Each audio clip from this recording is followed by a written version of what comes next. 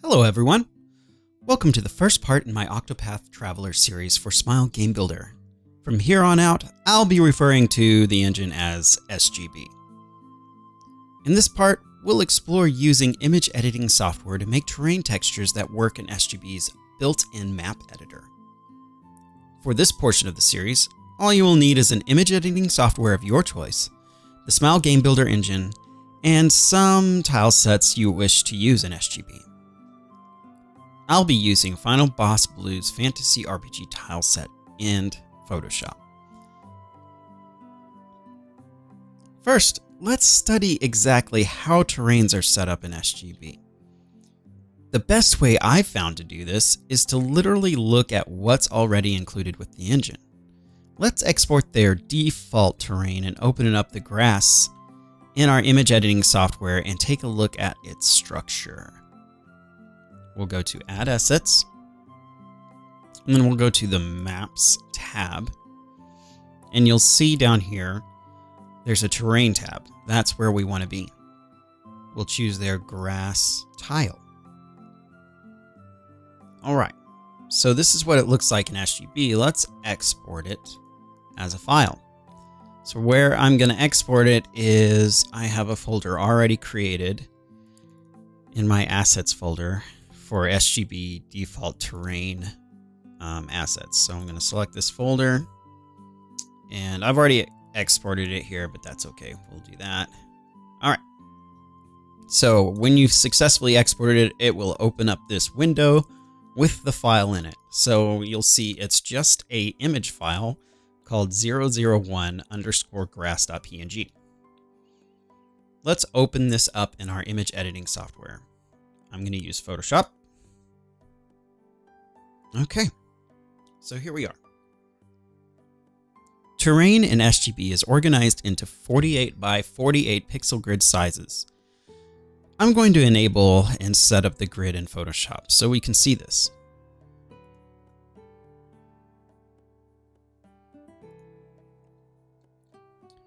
I want to set the pixel grid size to 48. And then we're going to go to View, Show, Grid. All right, so we have our grid. I'm going to zoom in here. And as you can see, we have 48 by 48 grid sizes here. Not every terrain is set exactly like this, but in general, this is what you'll see. The top layer here is the grass that you're walking on. This is the grass edge, so when you create a new edge in SGB, and I'll show you real quick, and you hit up on the terrain, you'll see that that's what it looks like. Very simple and easy. Since I'm using a tile set that's 16 by 16 in grid size, I'm going to need to scale that tile set up to the same 48 pixel grid size that SGB uses. Conveniently, 16 is exactly 1/3 in size to 48. So all I need to do is size it up by 300%. So I'm going to open up my tile set I'm using. I'm using the Fantasy RPG tile set pack by Final Boss Blues. So let's open up the terrain.png, and I'm going to open it with Photoshop. Okay, so here we are. So now I need to scale this by 300%. So I'm going to go to image size, and then I'm going to use percent. I'm going to set this to 300%. I'm going to keep the resolution at 72, and then I'm going to use nearest neighbor. So I'm using nearest neighbor because any other method uses a filter, which would blur our pixel edges, and we don't want that. For this reason, I also don't recommend using pixel grid sizes that cannot be evenly multiplied to fit the 48 by 48 grid size. I would recommend using 8, 16, or 24 grid sizes, unless you're okay with doing a lot of cleanup work from uneven scale sizes. We are scaled up to match our 48 by 48 grid size. I'm going to copy and paste the tile sizes I want to use as my grass terrain to SGB's default grass terrain. So let me just copy this. I'm also going to make sure that snap to grid is on. There we go. That makes it easier to select things by the grid. All right, Control C to copy and Control V to paste. All right, so there's the top grass layer. Now I'm going to select the wall for the grass. So what I did with this one is I just got as close to the edge as I could, and then I grab a 48 by 48 chunk here, and I paste it right in here. All right, see how that seamlessly fits in there. And then I'm gonna grab the next chunk of 48 by 48. There we go. All right. So now that we have a terrain piece, we need to export this as its own file. So what I'm gonna do is File, Export as PNG. However you want to export this in the program you're using. I'm gonna put this in a new folder under Assets. So we're gonna do this. I'm gonna call this Custom Terrains. Okay, and then I'm going to create a new folder for grass terrain. So I'm gonna call this Grass Terrain.